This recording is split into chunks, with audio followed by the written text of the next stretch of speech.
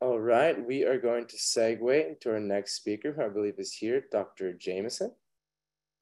Yes, I'm here.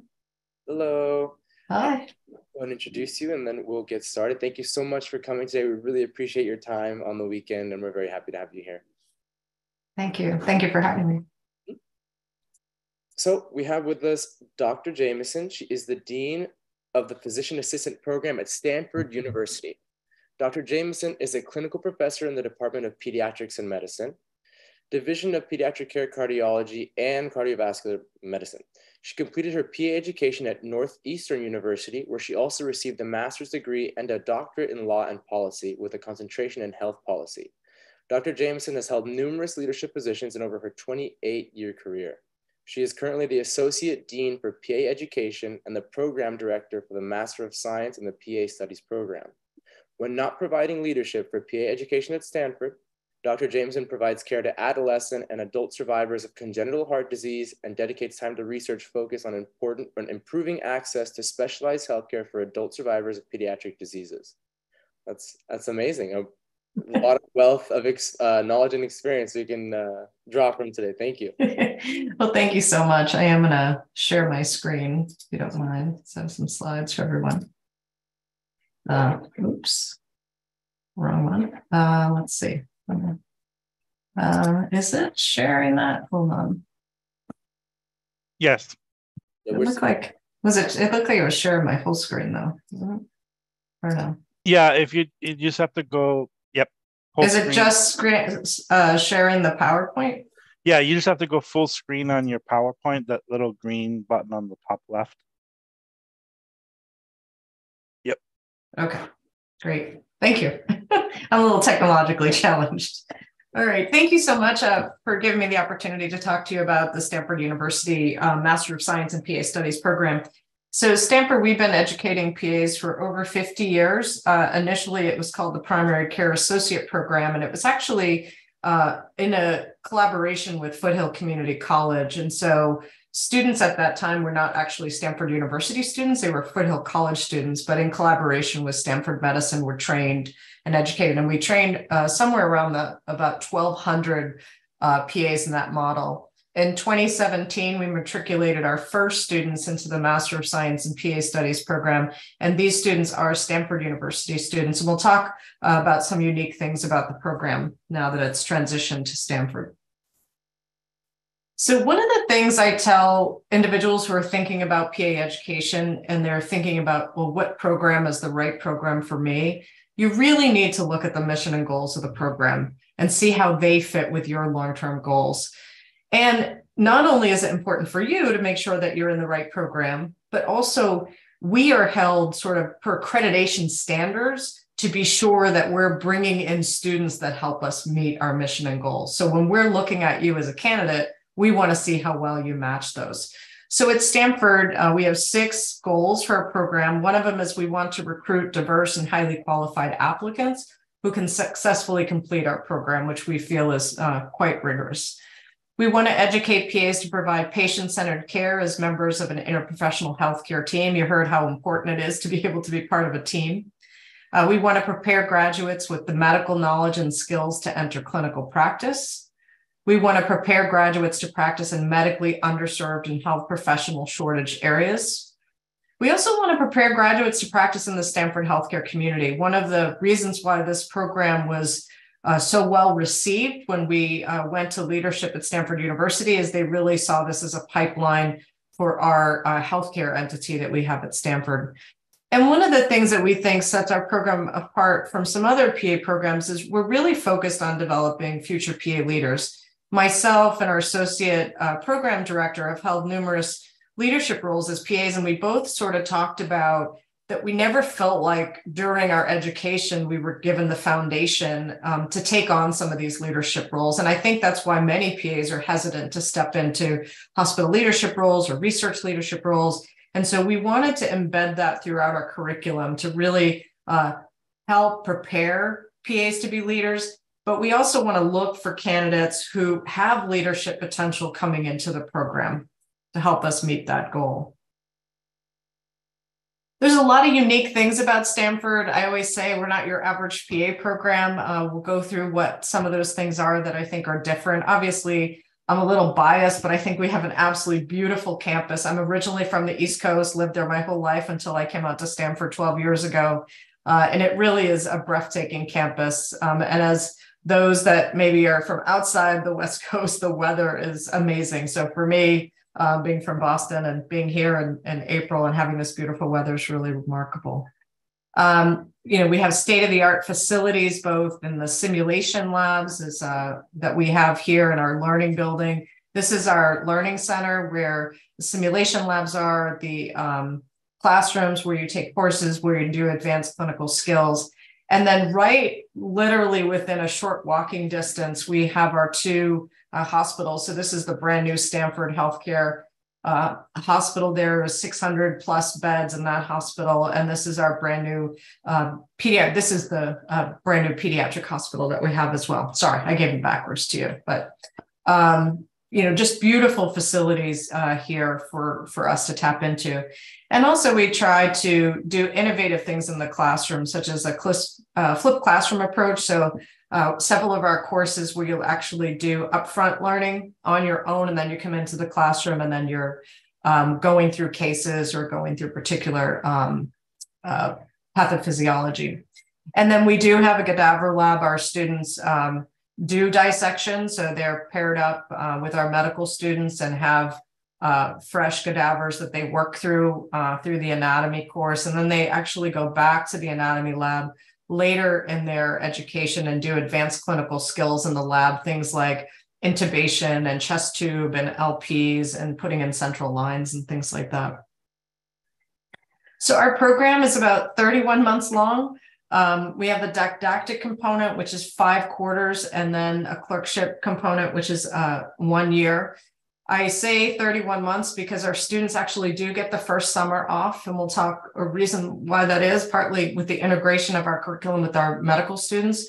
So the students do 3 quarters, have the summer off, and then they come back and do 2 more quarters before they go off to clerkship. And I will say that, when we were thinking about developing this program, so I was one of the people that put the proposal together for this program. And I was really hesitant about that first summer off because, I went to a PA program that, you march through the full 27 months. And actually was really surprised that the students loved it. They loved being able to get a break. They loved being able to go off and travel for that first summer or work on their research project. So you'll hear from some of our students, maybe they'll agree or disagree with me, but I was surprised at how much they actually embraced having that first summer off. During the entire time that students are in the program, they do select a leadership track. So we have leadership tracks in community health, medical education, clinical research, health services and policy research, and health administration and leadership.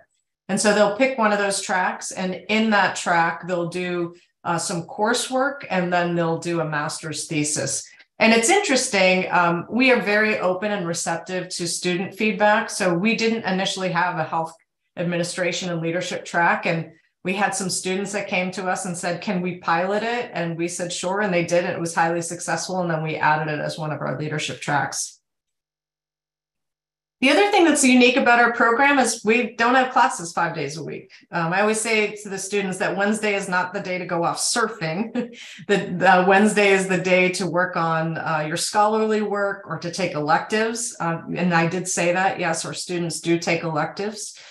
So this is a typical schedule for first quarter. You can see on Mondays, they'll have a course in the morning, and then, pretty much the afternoons that they're in class, they're in class all afternoon. But again, Wednesday is really reserved for, scholarly work and electives. This is what our didactic curriculum looks like, which I think you're going to see it's pretty similar as most PA programs. So we have a Foundations of Clinical Medicine course. And so this course here includes things like genetics and biochemistry and immunology. And the reason why we put this course here is that we recognize that students come into our program with varying degrees of basic sciences, and we really want to make sure that everybody's on the same playing field before we get into more complex stuff. So this first quarter tends to be much more of a review. Our students take histology, embryology, and clinical anatomy with our medical students. So you're in the classroom with them, you're taking the same courses that they do. And our students perform at the same level that the medical students do. They do just as well. They also take the practice of medicine course with the medical students, and that traverses 5 quarters. And that's the course where you learn history taking, physical exam skills, do some advanced clinical skills. And it also has a whole potpourri of things in there, like nutrition or quantitative medicine, health policy. So it really is kind of a catch-all for things that don't necessarily fit in the other buckets. We have courses that are specifically dedicated to sort of PAs, which is called PAs in Healthcare. And we have PAs Healthcare 1 through 4. So PAs in Healthcare 1 is really more of an introduction to the profession. And I'll talk about the other ones as we get sort of further into the curriculum here. We do have a dedicated clinical therapeutics class, which is really like a pharmacology class, but really a clinical application of that. And we try to match that up by what is also happening in that practice of medicine course. So as an example, when you're learning clinical therapeutics of cardiac meds, you're probably doing the cardiac exam within that practice of medicine course. And then similarly, our principles of clinical medicine course, which is our pathophysiology, you'll be learning cardiology in there as well. We introduced this course called Foundations of Clinical Neurosciences because we felt that our students needed a little bit more hands-on approach to understanding neurology and psychiatry and things like that. And this is really a nice hands-on course that's really, it is a foundation. It's just to make sure that people understand the principles. So then for quarters 3, 4, and 5, you continue to take the pharmacology course, the pathophysiology course, and then that practice of medicine where you're learning those, how to take care of a patient. So how to do those history, physical exam type of things. When we get into quarter 4, we get back to that PAs in healthcare. And this is when we start to introduce what the clerkship year is going to look like. We start to introduce more hands-on skills, such as, a little bit more suturing and casting. We do an EENT workshop. And then in PAs in healthcare 3 is where I mentioned that we go back to the anatomy lab and really do some intense advanced clinical skills there. And then in quarter 6 through 9, our students are off at clerkship. And we do have callback days each month after the rotations. We'll go a little bit more through the clerkships. And those callback days are called PAs in Healthcare 4.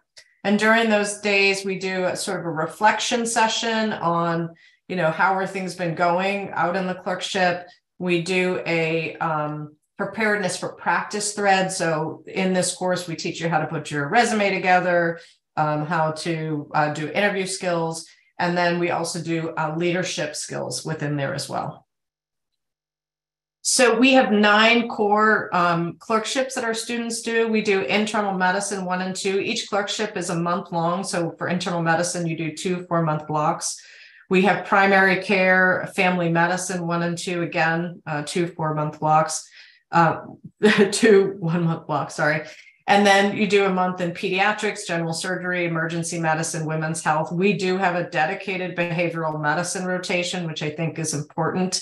And we also have 3 electives that we allow our students to take. I'll talk to you in a minute about this sort of senior clerkship that we do. I mentioned the callback days. Our students do take end of rotation exams. Those are shelf exams put out by the PA Education Association. So our students take that every month. Our rotations are predominantly in the Bay Area. Stanford Healthcare is a big healthcare entity. So I mentioned we have the 2 hospitals already. Stanford actually also owns a hospital in Pleasanton. So it's about, for those that don't know, it's about 30 miles from Stanford on the East Bay. It's called Stanford Tri-Valley. And then we have a collaborative effort with the VA hospital. So all of our students do behavioral medicine at the VA, as well as some other things like surgery, internal medicine. In addition to this, and sort of this is our commitment to sort of underserved communities, is that we have 2 hubs where we also send students for training. So all of our students do typically somewhere about 2 or 3 rotations in a rural or underserved area. And our two hubs are in the Fresno area and then in Imperial County down at the Mexican border. We do provide housing for students as long as it's at least 50 miles from Stanford. Even though Tri-Valley is not quite 50 miles, we have an apartment across from the hospital there. And I will preface it to say that it is based on grant funding and funding that we get from the hospitals. And so if that ever runs out, then we might not have housing. But right now, we're really proud to offer anytime you leave sort of the Bay Area that you would have housing. And we have actually an apartment we built from a trailer, a 3-bedroom apartment on the hospital grounds at this hospital down here near the Mexican border. And we also have faculty members that are stationed here. So we have a faculty member who works and lives in the Central Valley, Fresno area, and we have somebody down here in the Imperial County as well. One of the things that we're doing this year, we're piloting a senior clerkship. And so our students finish in April. The Stanford University graduation is not until June. So they basically have one quarter that until they actually get their, go to the ceremony for graduation. They do get a graduation date in April. But this year, we offered that students could stay an extra quarter and continue to train in an area that they were interested in training. And the interesting thing is that taking the national boards and also getting a license, at least in the state of California, you're just required to complete the PA program. You're not necessarily required to graduate. So our students during the senior clerkship still go get their board certification, get their license, but they're getting this additional training at the same time. Other unique thing I think about Stanford is that we're pass-fail. All of the School of Medicine is pass-fail. So typically pass is around a 70%. We try to eliminate the sort of competitiveness among students and try to get them to work more collaboratively. And we feel that the pass-fail grading system helps us accomplish that. Just commenting on our resources as far as we take less than 30 students a year, so somewhere between 28 to 30 students a year. And I'll go through sort of what our program personnel is, and you'll see how well resourced we are given the size of our program. So we have our typical leadership team. I think what's a little bit different than usual is our associate medical director and medical director are nearly half-time. So between the two of them, they are full-time. And they are very visible and very involved in the program. And you'll see in other programs in the country that the medical directors are not as involved, and that might be good or bad. I think for us, it's been a huge value add for our program. We also have a full-time director of administration for our program. Our core faculty here, so we have 5 5 core faculty members right now. We do actually have a position open for 6, so that's why I hesitated for a second. One of our core faculty members is actually a pharmacist who oversees all of our pharmacology curriculum, and he also oversees all of our student scholarship as well. And then we have a handful, more than a handful of instructional faculty members. And all of these faculty members here are at least 20%. So 1 day a week is dedicated to the program. And then they all work clinically the other 4 days per week. So we're really happy to have them as part of our team. And they're teaching, they're mentoring, they're helping with workshops. So they're very involved in the program. And then this is our administrative team. I think that we're very lucky to have the resources we do for our administrative team. So I mentioned already, Ms. Sinsman is our director for administration. We have a grants and data analytic person who's just amazing, pre-clerkship and clerkship coordinators. And we have some additional coordinators here. One of the things that we brought in over the last year is our dedicated learning specialist for the program. And actually, Dr. Santos-Gory just left us and he's going to a university in Colorado, but we just opened the position. So we hope to hire into that position soon. And then we have a student life officer who works with students and helps us plan student events. And then we have a financial analyst as well. One of the things, obviously, people want to look at when you're looking at programs is the PANCE pass rate. So you can see our overall pass rate is 99%. I'm proud to say we've had 20 of our 28 class of 2023, because they're all taking PANCE these past couple of weeks, and everyone that's taken it so far has passed. So fingers crossed we'll be 100% this year as well.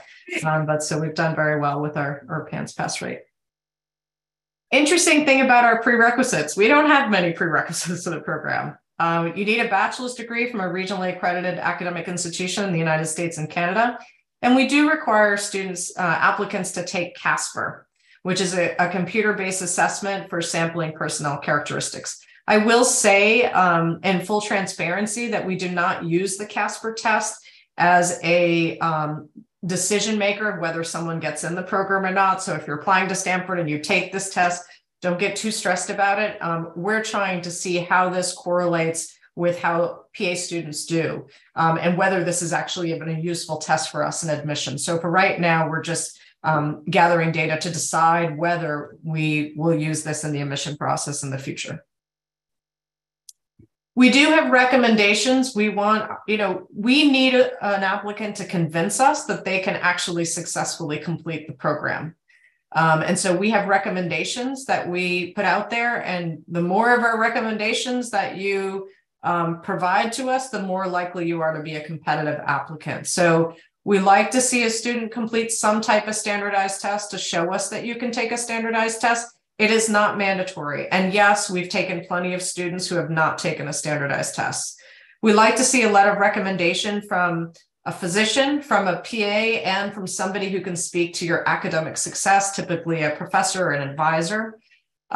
We like to see you complete our Stanford specific essay that we have. We don't have a supplemental essay. It's all within the CASPA application. And the courses that we recommend is that you've taken anatomy and physiology, general chemistry, organic chemistry, biostatistics, psychology, and then we like to see at least 3 upper division science classes. And I listed some of them here, but it's really, is it an upper division science class at your institution? So if we don't already have your institution on the list, we actually go and look and make sure that it's an upper division per your institution. I will say we recommend 3. The more you have, the more competitive you are, because then you're convincing us that you can really handle the academic rigor. And then preparatory experience, we like to see people have at least 500 hours of hands-on clinical experience, just so that we know that you know what you're getting into, that you've experienced the healthcare environment. Have we ever taken a student without healthcare experience? Yes, we have. And in fact, you could ask me about any of the courses. Have we ever taken a student that didn't have one of these courses? Yes, we have. And we like to see individuals have some clinical research experience, not necessarily bench experience, research experience with mice and things like that, but research experience where you're interacting with patients. And we like to see the volunteering community service piece. And I'll mention that, I was one of the drivers to not have any mandates for these type of things. And the reason being is that I don't want to deny an applicant who's phenomenal because they didn't take a chemistry course. If they had everything else they needed or had something else that offset that, I want to be able to take that student. And when we put in hard lines, and this is probably an important note for applicants, if we say you have to have anatomy and physiology to get in, we actually can't take you unless you have it, because it's against the accreditation standards. So we can actually get in trouble if we take you and you didn't have it. So by us not having those mandates, it gives us a lot more flexibility to take students that we wouldn't otherwise be able to take. So our admission overview, there's a first sort of eligibility and initial review. So we do an academic review. We look at your GPA, both at the undergraduate institution. We look at course load. We look at your preparatory course load, those recommended courses, and we look at your standardized test scores. And we also look at non-academic review, looking at diversity indicators, how many extracurricular achievements, awards, honors, things like that you've been involved with. One of the things that we try to do in this phase 1 is identify what your academic risk is. So what is the risk of us taking you into the program? How well are you going to be? How are you going to succeed in the program? If someone, has all those recommended courses that we've seen, they've had a strong GPA, maybe they had strong standardized test scores, I can be very confident that you're going to do well in the program. And then I don't look at that again. Once we decide that we think you can handle the academic rigor of the program, then we're looking at the rest of your application and who you are as an individual and what you can contribute to our program. Our phase 2 is really a comprehensive review. We have PAs within the Stanford healthcare community that do part of the phase 2 review. So they'll look at an application, and then after that, it will come to our admission committee. And we're looking at things like clinical experience, research, publications, volunteer experience, leadership that you've had, letters of recommendations, and essays. And then, those little things that what sets you apart from other applicants, the journey that you've had to get to where you are, anything that might be unique about this individual. Because as you heard from our prior presenter, we're getting so many applicants. So we had, I think, 2,400 applicants our last admission cycle. We reviewed 1,500 applicants, and we have to narrow that down to, less than 30. And so, if we're convinced you can handle the academic rigor, as I said, we put that aside, and now we're looking at you as a candidate and how do you stand out compared to other applicants? And I'll go back to what I talked about in the beginning, which is how well do you meet our mission and goals of the program, right? And can you speak to that in your application? Our phase 3 is interviews. I know the question will come up is what type of interviews we do, because I heard it on the other one. We do a panel interview. It's typically there's a student on the panel, along with an instructional faculty member and a principal faculty member typically. And we are continuing to do those remote again this year. We also do a writing sample at the time of the interview as well. And then there's an information session. So it is pretty much a full day for that as well. And then phase 4 is the admission part. All this comes at a price. I don't set the tuition at Stanford. Someone else does that. I think right now it works out to be about $180,000 to complete the program. That can be incredibly overwhelming to some individuals, but as I said, we're not in charge of doing the tuition and fees at Stanford.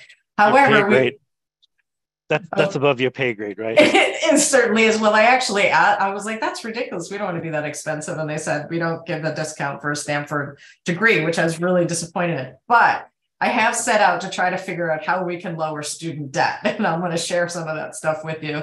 So obviously, our students get loans that, to be able to go through the program. We do give out some scholarships, and I'm always actively looking for philanthropic funds to come into the program to be able to give students some funding. And so we have a small amount of funding. Most students get somewhere between, not most students, I should say, about less than 30% of our students actually get some of these awards. They're not need-based. They're based on how well you meet the mission and goals of the program. And they tend to be about 2,000 to 5,000, although we have had ones that have been much larger than that. We are a highly competitive program for the National Health Service Corps scholarship. So this past year, we had 5 students who qualified for that. So they had their education paid for. And sort of something I think is pretty novel. If you remember, I had talked about that our program was also set up to be a pipeline to the Stanford healthcare community. And so graduates from our program that stay within the Stanford healthcare community are actually eligible for a loan repayment program. And so right now we have about 40% of our graduates from our first 3 classes who are staying and working in Stanford healthcare and have qualified for this. And the payment for this is about $60,000 that's paid out over 3 years. So we're doing all we can to try to get the cost down of this. And that's it. That's all I have. So I will open it for questions. Oh, excellent. Thank you. So I'll open up with the first question. The first question, what is the data and acceptance rate at Stanford PA program? Can I ask, and I'm sure you'll be okay if I share this data, is 100% of people that don't apply don't get in. So with that as a caveat. I missed what he said. 100% that don't apply don't get in. Yeah. That's right. That's one thing we know for sure. Yeah, and that's the one thing I do hear applicants say, I have no chance of getting in, so I'm not going to apply to Stanford. And I would say, you'd be surprised, that I look at an applicant who has a 4.0 GPA, has knocked it out of the park, right? But there's nothing else about them that they don't tell me their passion for wanting to be a PA, their passion for maybe to work in underserved communities, whatever that is. That student's not going to get in. Somebody with a lower GPA who really can speak to the passion of the profession and what they want to do with their career, they're going to get in. And you don't have to have gone to a top 10 Ivy League school or any of that. And I hope you'll hear from that from some of our students that are on the student panel. But it's really showing us that you can handle the academic rigor, and then show us really your passion and drive in the profession, what you want to do with the career and leadership opportunities. I think I answered the question about statistics. So we, have about 2,500 applicants. None of us know how to report this. Those are like that apply to your program. And then we had 1,500 that met all of the things to then get reviewed for our admissions team. And then we probably end up giving, it varies from year to year, but about 40 offers to get to our 29, 28 applicants. So it's a very low acceptance rate. It's a low acceptance rate for the PA profession across the country. It's highly competitive. Right. And I think it's very intimidating for a lot of PA students, but that is the nature, not only of Stanford, but, of what we get ourselves into. Can I share a couple of things? I want to, because I think that's one of the things is that I want people to have a little bit more confidence to apply to a program like Stanford. So I don't want to give names, but we had a student who did not do well in undergrad. And actually wouldn't have met the cutoff for most PA programs around the country, but then went and got a graduate degree and knocked it out of the park. And we took that student. So, I think those are, cases, and we have plenty of students who've come through our program where they did community college first and then went on to a UC school and then came to our program. So that's not an uncommon scenario either. So I hope that encourages people to apply to our program. Right. And the fluidity or the variability in the recommendations and the requirements kind of show, as you said before, where what you're really looking for. I have my own question. So you were mentioning, I think Stanford is unique in that the MD and the PA program do their first quarter together. They do all 5 quarters. They do one course together for 5 quarters. I see. And you mentioned with the university goals, preparing them for the Stanford healthcare model. How does that change or define how a PA functions at a Stanford hospital, given that that's the way they're trained? So that's a really interesting question. And it may be hearing more from our PAs that have graduated from the program and went into the hospital.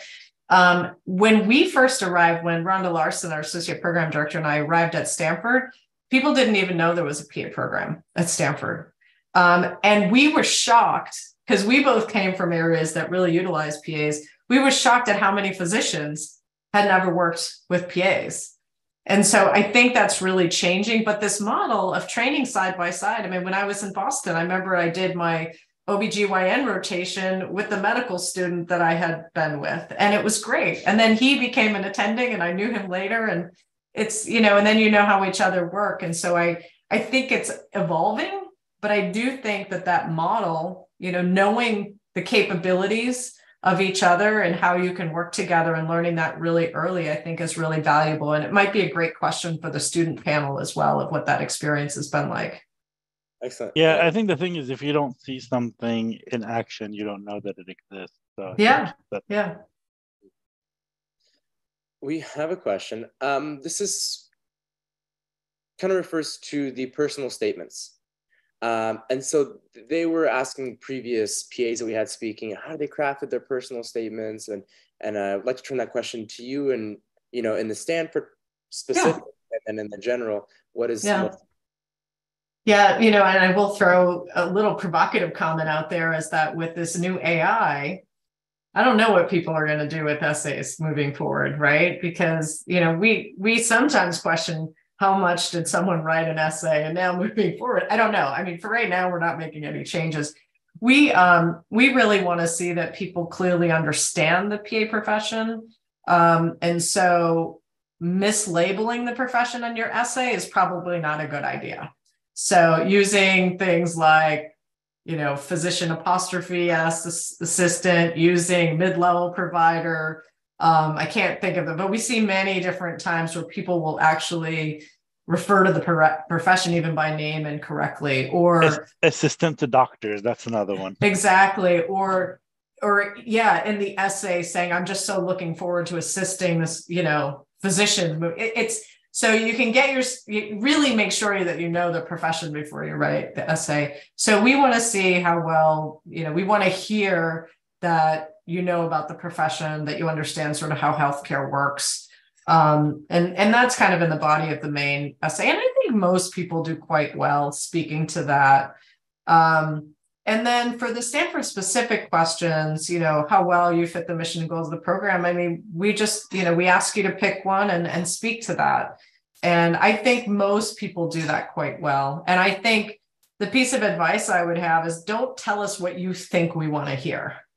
Tell us what you really think, and then we'll go over it, because we can tell when you're just telling us what we want to hear. I'll give you a great example of this. We used to allow people, we would say, speak to a goal, and people would speak to numerous goals. And someone would say, well, I want to work in underserved and I want to work at Stanford.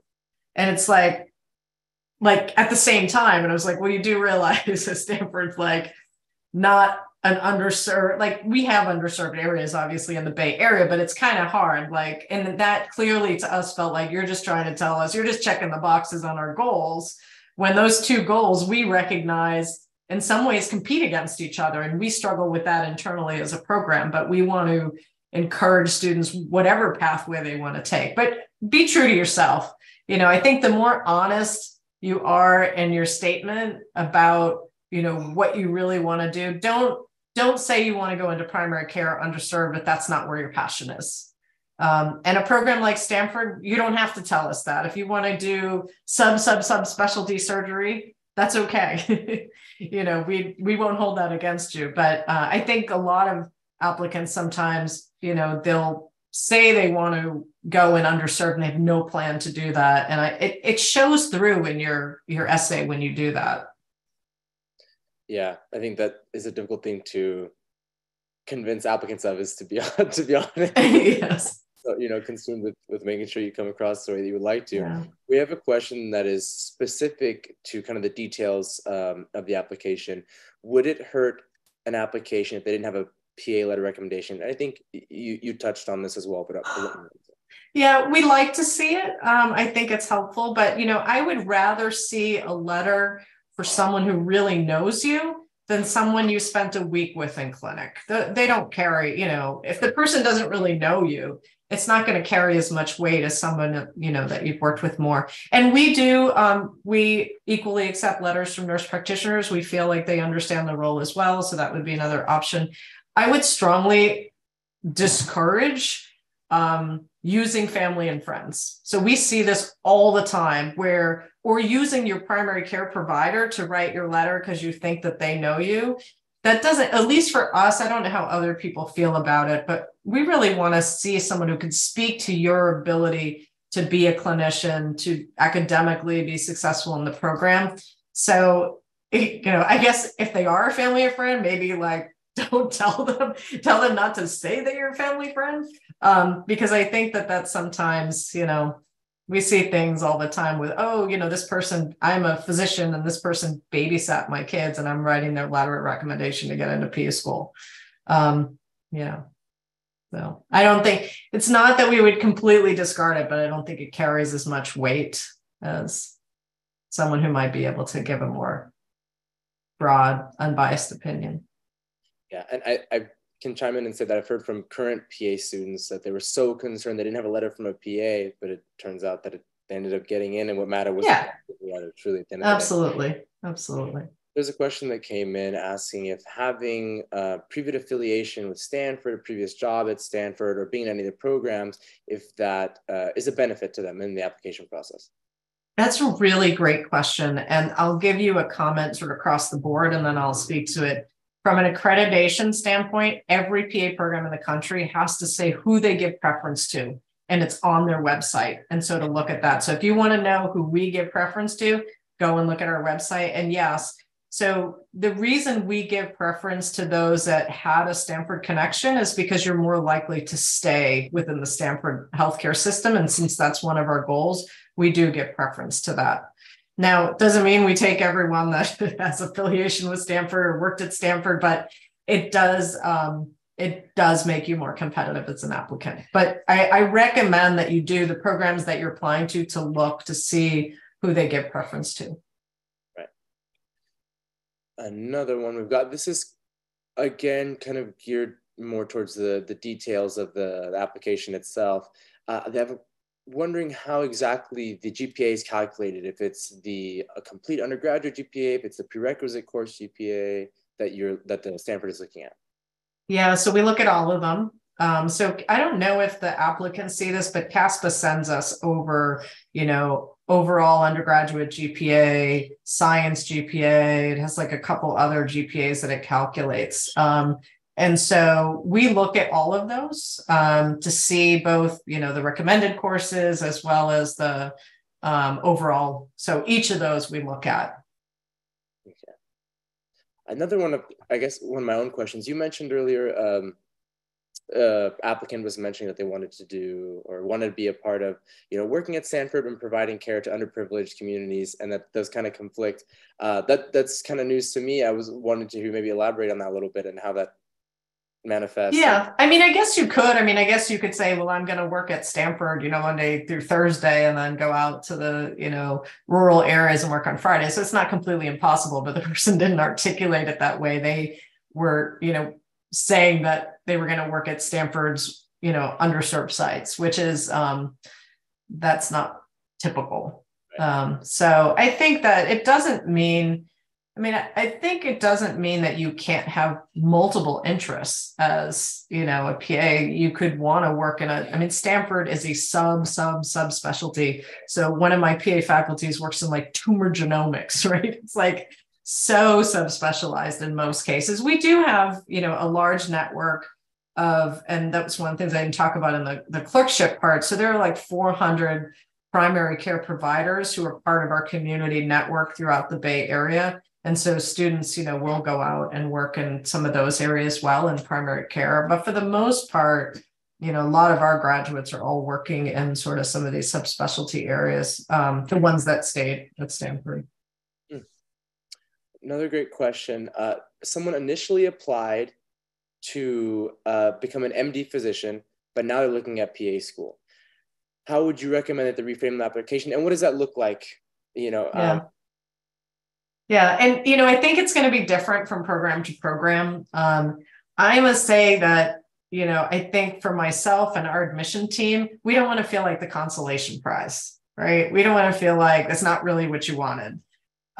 We've certainly had, applicants that we've taken that applied to medical school and then came to us after, but they were very clear on why. You have to be very clear that you're not trying to go the PA route just because you couldn't get into medical school. And if you think about it at Stanford, like you are going to be with the medical students. So you have to be, you have to be the same caliber to be in the program. So I would just say, be honest. I think people have applied and they try I feel like it always ends up coming out somewhere. Someone either directly asks you on the interview and like, are you going to be honest or not? Or, you had an MCAT score. And so why do you have an MCAT score? Well, you have an MCAT score because you applied to medical school. So I would be honest, but I would do some real deep soul searching of why you're now taking this path and be able to articulate that. Yeah, I would just add that it's a PA school is a little bit more competitive than medical school because there's less spots. So that's correct. Yeah, the overall admission to PA school is lower. Yeah, so I've heard people say, I want to do PA because it's less. It's like, well, actually, if you look at the statistics, it's a little bit more competitive and less positions. So yeah. And we have heard a lot today from all the speakers saying, how rigorous it can be because considering the time frame and the information that you need. Yeah. Another question in reference to the application itself.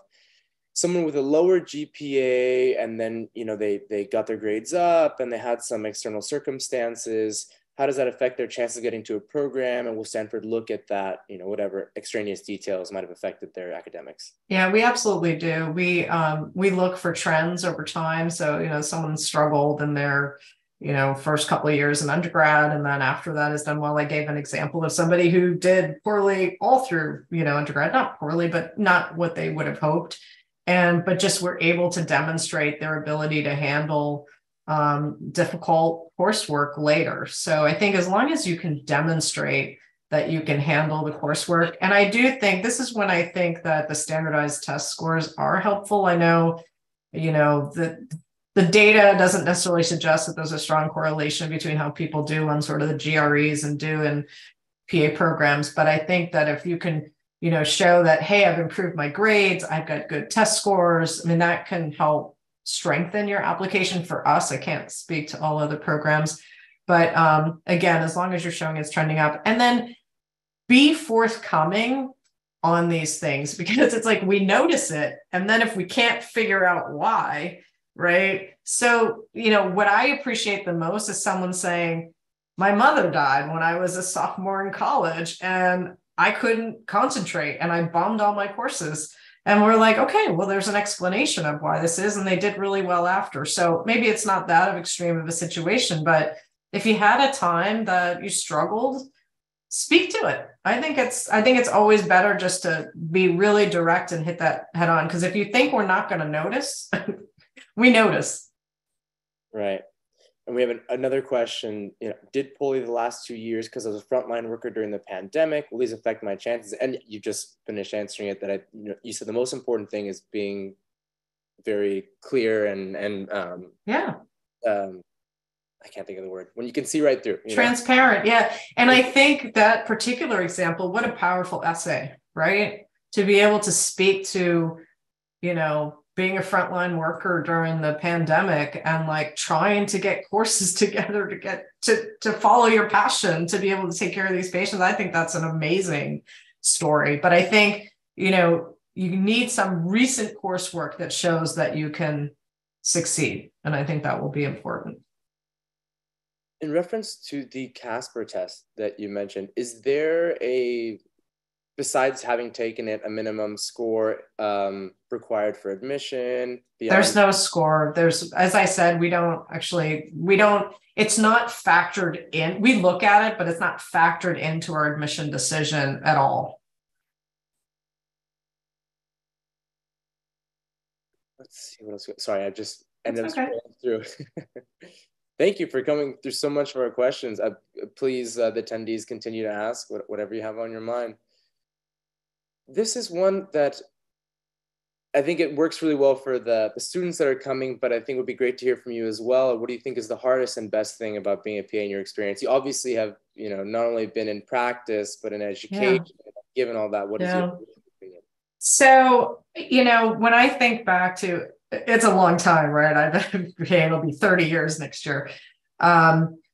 I wanted to, I was actually a cardiac sonographer, and I was taking care of patients with congenital heart disease. And I wanted to be more involved in their care.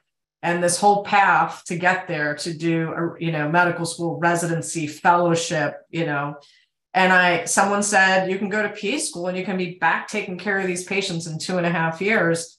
That was probably the best thing about the profession, is being able to do that, right? I think what was hard initially about the profession is that the sort of recognition by the public, like how many times did I have to explain what a PA was?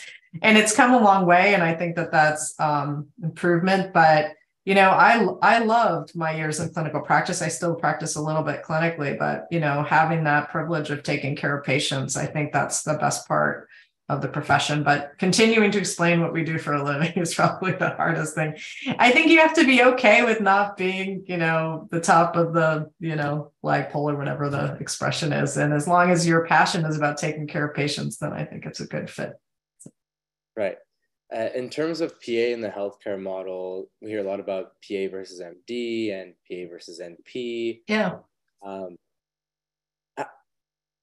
much does that question matter in the interviews and the admission process when students are being asked to compare the two and why they chose PA specifically? If you could elaborate.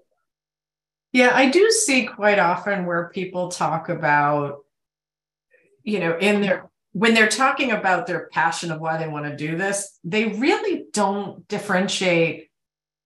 They tend to focus on taking care of patients, right? Well, you can take care of patients in many different professions. So I think it's really important to speak to why PA profession, right? And it's a little thing that I have and maybe not everyone has, but don't just tell me it's about work-life balance because you can go to medical school and be a pediatrician and work 3 days a week like my pediatrician. And I think she has a better work-life balance than most PAs I know. So I hear that all the time. And, maybe it's true in some circumstances, but don't lead with that. But I think, the thing about the profession that really people embrace is this lateral mobility to change professions. I think most of us don't, but having that there is really what sets us apart from, the MD and NP professions. And I think that if you're asked, you really need to be able to speak to what is unique about the PA profession that is different than not just NP and MD, how is this different from any, OT, PT, any of these other type of professions where you're taking care of patients? Right. And the other thing is I would add is asking Dr. Jameson this question, it requires you, you're going to spend 30 years in a career, do some research. There's a lot of information that you could read, scope of practice, from state to state is different. The different, between a physician and so do that research. It's not a 30-second answer. It's actually going out there. That's why PA schools and medical schools and all of these are requiring you because they want you make an informed decision for the next 30 years of your life and not just something that you heard a 30-second sound bit. We had a couple PAs this morning. One of them went from being a dermatologist to a neurosurgery PA. And so there's a lot of these things that you have to spend some time researching, and it's, your own discovery. You're going to spend all this time to prepare for these careers, but also spend 30 years for it. So make sure that's why it's so important to going out there and seeing the different roles in practice. And yes, the work-life balance is one of them, but also know a dermatologist that she only works two days a week and goes to Botox parties and makes enough money to can drive a fancy car. Right? Yeah. And so it's you could find the beauty of it is they charge you all this money to become a doctor, a PA, whatever. And after you're done, you have this freedom to do whatever you want to do. So if you, I know a friend of mine who's a trauma surgeon who only works, 2 24-hour shifts a week, and the rest of it is mountain climbing or skiing or doing other stuff. So it just depends. And so I think being able to critically look at what each profession does and your scope and where you end up those are really important, that you have to do that. And we get those a lot on these calls that come in, and it's just everybody has their own reason to do certain things. And obviously you were a sonographer and you wanted to expand your scope of practice, and you went and became a PA, and the time of it is a big thing. PA is only 3 years versus medical school's 4 years, and then residency. But also in medical school, you can't, once you're done with your residency, if you want to go from being a pediatrician to a neurosurgeon, you're spending another 7 years, where PA doesn't have to do that. And so I just recommend people, if you're going to spend your life 30 years doing something, do a little bit of research and getting yourself out there and talking to people. Absolutely. And the other part too is, which was something I considered was, the total cost. Even our program is expensive, but it's not as expensive as if you went to medical school, certainly at Stanford. And so, decreased cost, decreased time of training, getting to be with patients more quickly, the lateral mobility. But this is a huge investment that you're going to make, and you really need to do your research. It's not just preparing for an interview question. It's making sure that you're making the right choice. Yeah, and also taking out a pen and paper and doing charts of, pros and cons, and and putting those out there. I think those are really big, important things. Yeah, absolutely. Have those pros and cons lists scattered. Old binders. I think what we're talking about now, and we'll close soon, really highlights the importance of having, the experience, and that's why it's often so heavily required for a PA school to know what a PA does. And we do have our last question in reference to that is, what, in your opinion, is, well, there's no best way, but the best way to get the clinical hours or the best experience? Yeah, I will say we don't require shadowing. We don't look at that at all in the process. I think that's our hope, is that if you've made a decision to pursue the PA route, that you've done your homework and you understand the profession and maybe spent time with folks who are PAs. I think there's, as far as getting shadowing experience, Stanford does have its email that you can send to, which is visiting. I'll throw it in the chat before I leave. It's like visiting observer at stanford.edu or something like that. And you can email them and they'll try to connect you with someone to do some shadowing. But another great way is actually join some Facebook groups. So for those moms that are out there or wannabe moms, there's a PA moms Facebook group that has 13,000 PA moms on there all over the country. And if you need to shadow, you just throw it out there and there's usually somebody that will take you.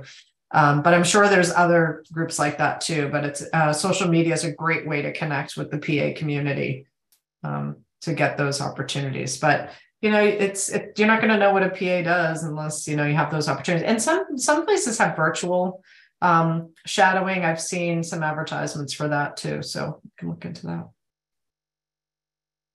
Well, excellent. I can't tell you how much we all appreciate your time on this weekend, answering your questions and giving us the insights. Thank you so much for being here. Yeah, and we look forward to seeing some more applications from this group, so that'd be great. Right. I'll put myself on mute. I'll throw that email in the thing and then I'll log off. Thank you. Thank you again for coming today. My pleasure. Thanks for having me.